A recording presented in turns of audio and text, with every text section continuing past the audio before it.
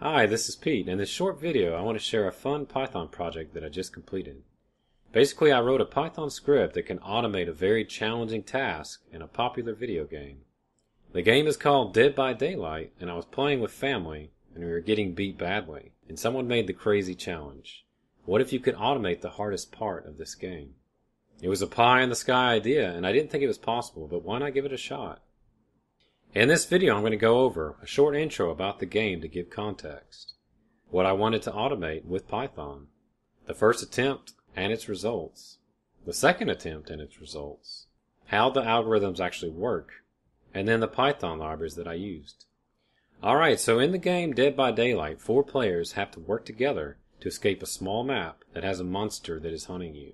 The 4 players cannot fight back. There's no weapons, no defenses, and no offensive capabilities except running away.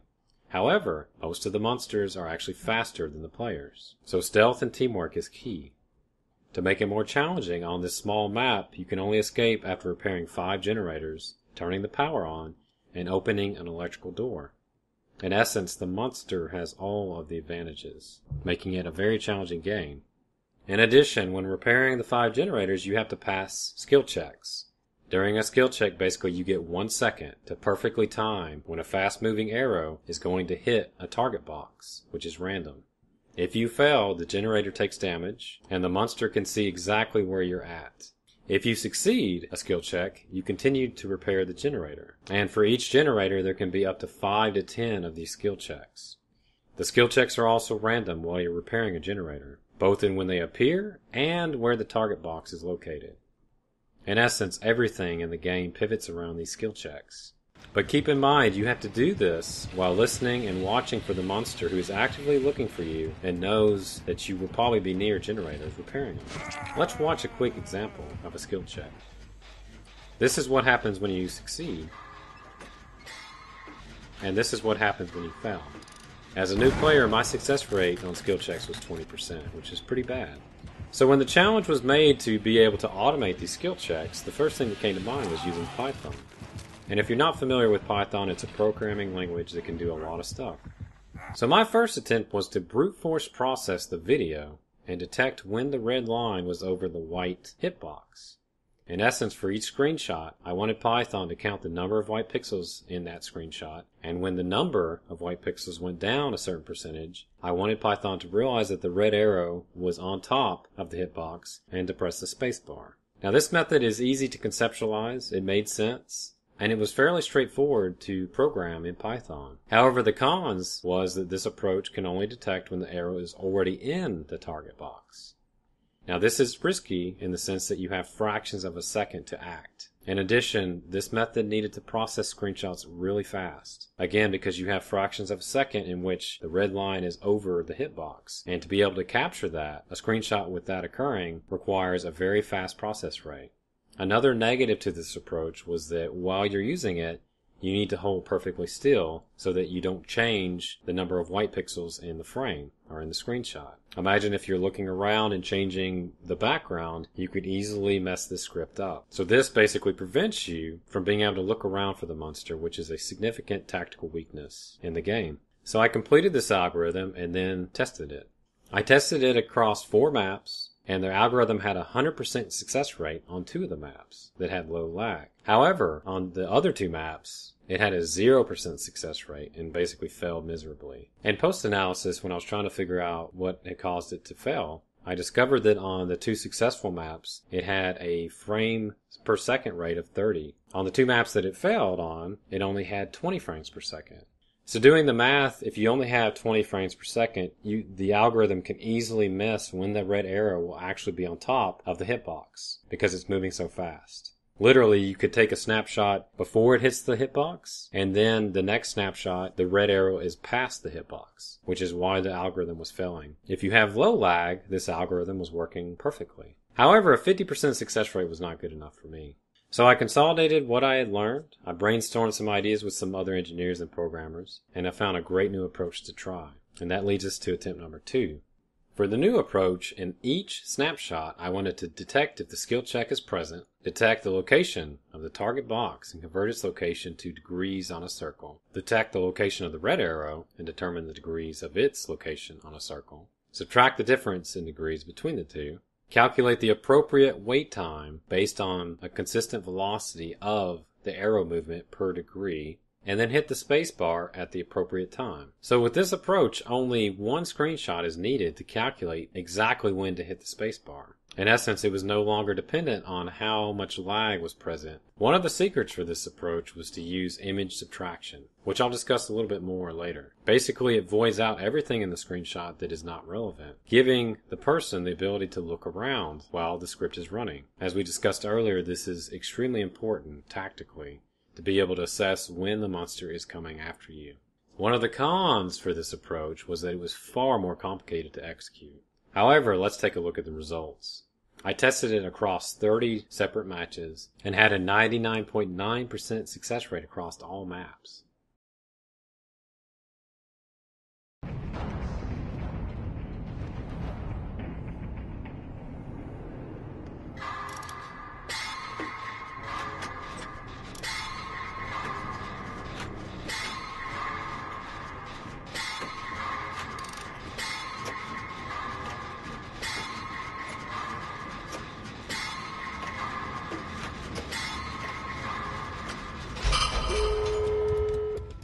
Alright, so for those of you that are very interested in the actual details of the algorithm, let's deep dive. And the first attempt in algorithm 1, the key was fast image processing. Again, the whole essence of the algorithm was dependent on how fast you can process screenshots. Instead of trying to process the entire screen, I figured out exactly the coordinates of where the skill check shows up, as that's the only thing that we care about.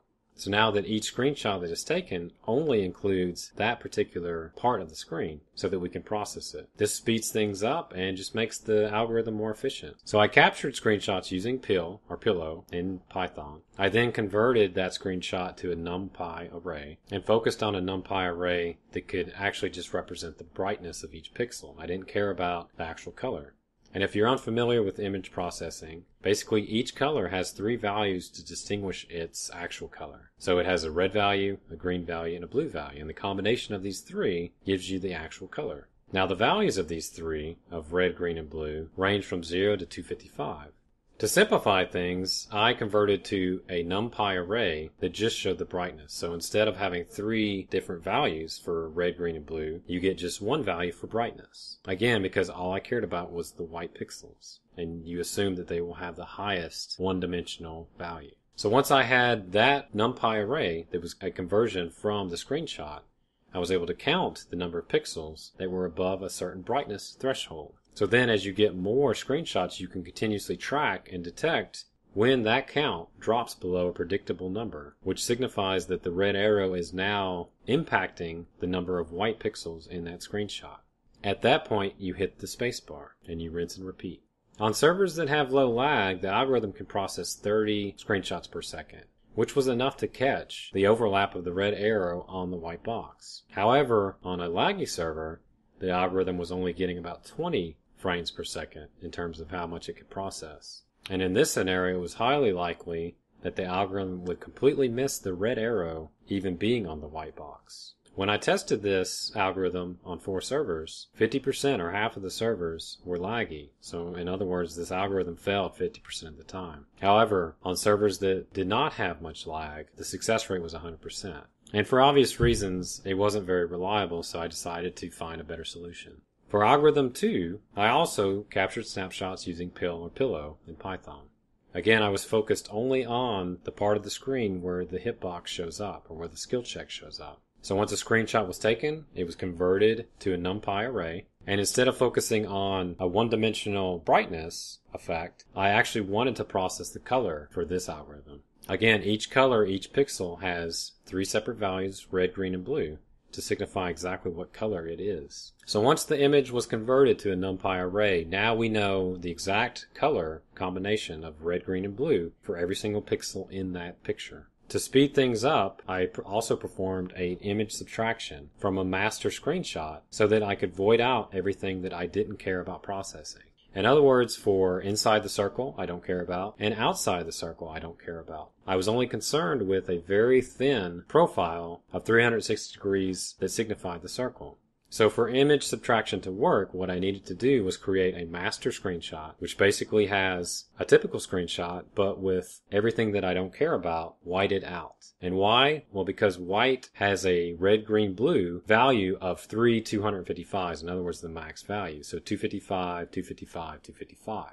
So with image subtraction, it's exactly how it sounds. You take one image or one array of numbers and you subtract another image from it. So if you have, let's say, an image that is just white pixels, every pixel in that screenshot or in that image has red, green, and blue values of 255. In other words, the max level for each one. So if you take that and then now you subtract out another image that has other colors that are not maxed out at those values, you will get whatever's left over. So by using white in the areas that I don't want to process and I don't care about, you basically void out any pixels in that second image. It basically blacks it out completely. So now your algorithm doesn't even need to process it or worry about it, thus speeding things up and making things a lot more simple. To make this easier to understand, let's take a look at a quick example. On the left, you see the master image. Again, note that there's white pixels in the middle of the circle and on the outside of the circle. That's the stuff that we want to delete in the image that we compare it to.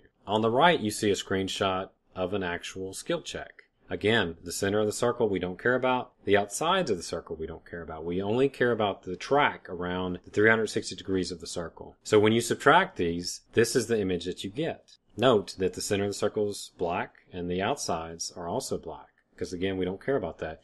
We want to make sure that we filter those pixels out.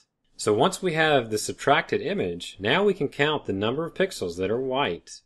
In addition, we can also figure out what is the mean coordinates of those pixels. And by doing so, we can figure out the center point of where that hitbox is. We can also do the same thing with the red arrow. We can set a particular filter of red, green, and blue of certain values that translate to a red arrow. And then Python can figure out where those pixels are. In addition, we can then figure out the center point of those pixels. Now, once we have both the center point of the white hitbox and also the center point of the red arrow, we can figure out exactly what coordinates or what angle both of these guys are at. Once we figure out the angle of each one, we can subtract the degrees and figure out how many degrees on a circle are in between them. Once we have that piece of data, we can multiply that angle difference by a travel speed to figure out exactly when to hit the spacebar. So let's take a quick look at how this algorithm actually works. As you can see, I was able to zero in and precisely hit exactly where I wanted to in the same spot on the hitbox.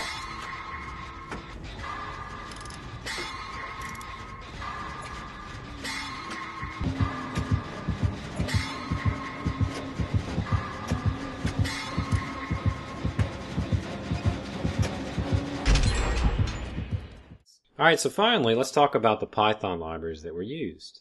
I used pillow to take the screenshots. I used NumPy to convert those screenshots to mathematical arrays. I also used OpenCV, or CV2, for image processing. I also used PyHook to detect when I wanted to turn the script on and off for convenience. I used threading to watch for on-off key presses. And I used Deck to store and record test data to see what was going on. So in summary, this was a very fun project. I thought it was impossible. However, I decided to go for it, and it was a ton of fun. Thank you for watching this video, and if you have any questions, please let me know.